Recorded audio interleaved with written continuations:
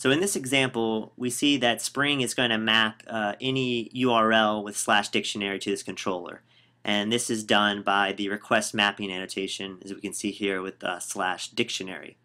Well, how does Spring narrow the mapping? Well, one way that it does it is through the request method, through the get, the post, the delete, or the put. In this example, we have a method here called get. And as you can see, from the request mapping annotation, we have the request method of get. So in this case here, we can see that this method is going to return back all the words that are in our dictionary, and from the response body annotation is going to pass back those results onto our response. So if we go to our test client, which we have here, we see that we have /dictionary. We are using the get method. In this example, our response is going to be passed back as JSON.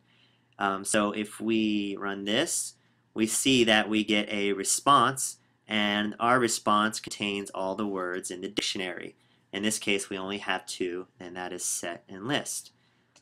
Well, if we go back to our example, we can see another way in which the mapping is narrowed, and that is by the parameters that are passed along on the request. So we have another method called get, and in this case, our method takes a single word. So this method is going to return back a word that we are searching for in the dictionary. And as you can see from the request mapping, this is done by specifying a value of a single value, this /word, which means that we're going to get back a single request parameter, and this request parameter is going to be the word that we're searching for. And again, we're using the get request method. And from this path variable annotation, we are mapping that single request parameter to the single parameter that we have for this method, which is word.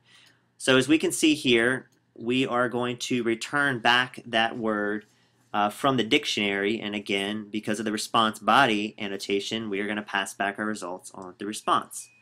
So if we go to our client here, everything is the same, /dictionary. We are using the get method. If we specify a word, a single parameter of set, then we can see that in our response we are returned back that word set and the definition from the dictionary. So let's go back to our controller. Well, let's say that our dictionary doesn't contain the word we searched for. If you remember, the default status that is returned back on our response is an OK status. Well, an OK status is not really an acceptable status if a word's not found, because then the user's going to think everything was fine, but wow, I didn't get any results. So as you can see here, if the word that we search for cannot be found in our dictionary, we are throwing a not found exception.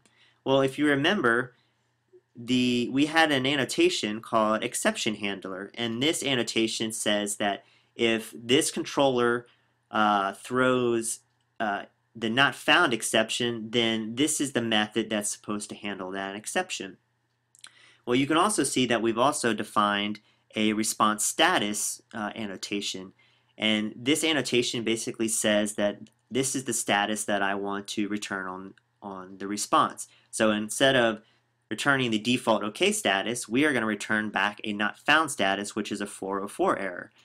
So what's going to happen is if up here, if our word is not found, we throw the not found exception. Well, now the user is going to get some feedback of a 404 error to let them know that the word did not exist.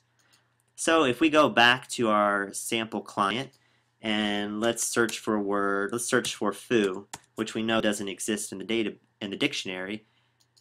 Well, now we see that we have a status of 404 that comes along on our response. So now the user's given some good feedback to know that, hey, the web service is working, but the word that you requested doesn't exist.